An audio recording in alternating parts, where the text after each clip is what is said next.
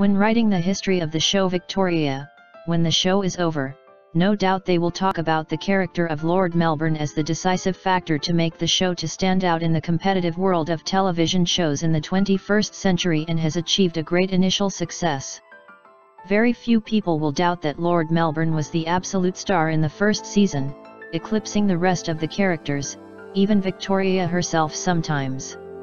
It is also difficult to doubt that Vicburn's death on the show was a turning point for the series, and that Lord Melbourne's departure from the show in the first season also implied another turning point, a before and after, which made the show no longer the same, regardless of positive or negative or mixed views of each person.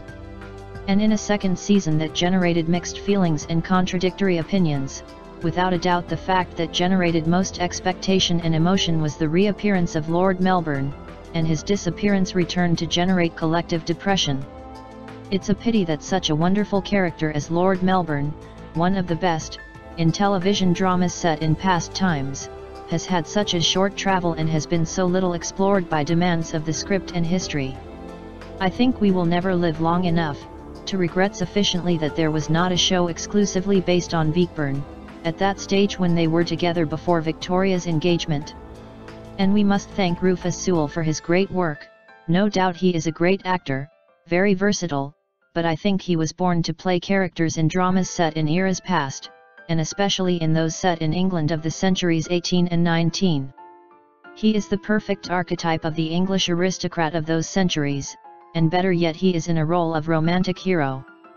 We must also thank the excellent chemistry between him and Jenna Coleman, a wonderful and charming chemistry, and we all want to see them together in another production where they share much more than a chaste kiss on the cheek. It is also a pity that Lord Melbourne was absent from the middle of the first season, and that he was demoted and minimized, reduced to an insignificant and inconsequential role in the second season. The Victoria's relationship with Lord M after her wedding could have been used as an element to generate a lot of tension between Victoria, Lord M, and Albert as a kind of very special love triangle, and that would have been very interesting. On the other hand, the character of Lord Melbourne is only interesting, at least in fiction, in the context of Vicburn.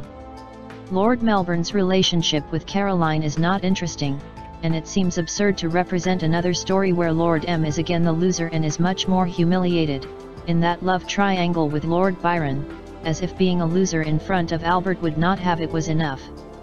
Now that the Lord Melbourne of Rufus, and of Daisy Goodwin, of course, has disappeared from the screen, we can only keep it alive in the memory and the fanfic universe. We invite fans of Vicburn and Lord Melbourne to join the Facebook groups, For the Love of Vicburn, Victoria and Lord M and Victoria, ITV and PBS, discussion and debate, in which you will find an ambience nice to comment, to discuss, and share lovely things.